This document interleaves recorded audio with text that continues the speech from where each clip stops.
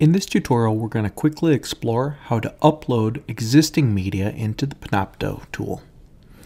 I'll go ahead and select on my Panopto course tool, and our tool will launch. Once we do that, we are directed into our course location folder.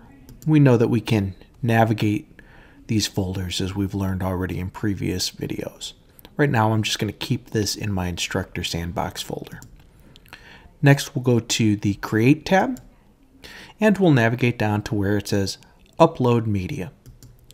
This will take audio or video files, and it's quite simple. It's just a drag and drop process. So I'm going to drop a file here, and you'll see that Panopto will automatically identify and do any type of conversion for movie files, whether they're in .mov extensions or if they are in MP4 extensions. They will take audio files such as WAV, MP3, any of the standard file formats that you would expect to use out there. Panopto is likely to be able to accept. The files that you won't be able to use are going to be images and things like PowerPoints. This is not the place to upload documents, images, or PowerPoints. This is only for media that is either visually played back or auditory. So while this does its conversion process, the files are actually being copied from my computer and they're being copied into Panopto itself. So we'll let this wrap up here. If I needed to momentarily stop, I could stop this upload by going to this upper right-hand corner stop button. But we're going to let this finish out here. And this can take a little bit of time depending on the file size or the conversion that actually needs to happen here. So here we go.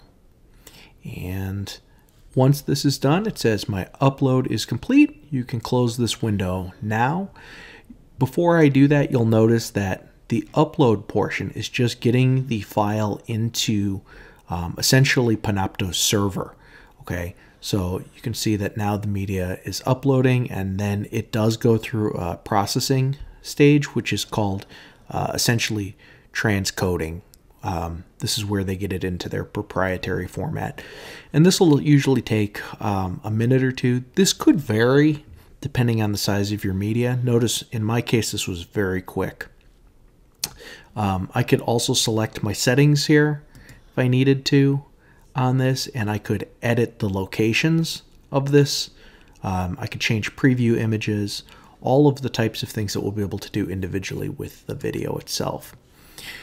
Once that's done, you'll see that the video itself is finishing the upload, and again, it's probably not a horrible idea to do a refresh here. You'll see that it's kind of trying to finish out the processing, so I like to do a refresh on this most of the time. I think that that's a worthwhile endeavor. You'll see when this upload was started, and as soon as this becomes available inside the Blackboard component of this, we'll see that this is completely processed, and it should be relatively quick. So we just jumped right there to 78%, and then it goes through a processing and publishing step right here.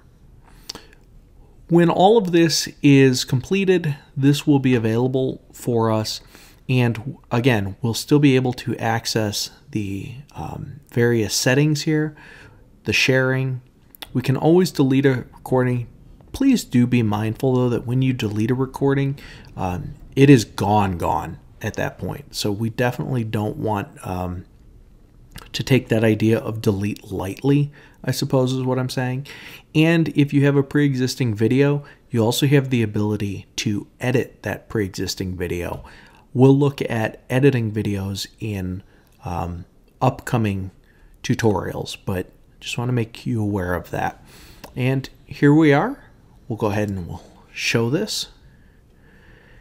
And here is our video clip that we uploaded. And this is what students would see. Notice there's no screen capture of myself. I just uploaded a pre-existing video into the player.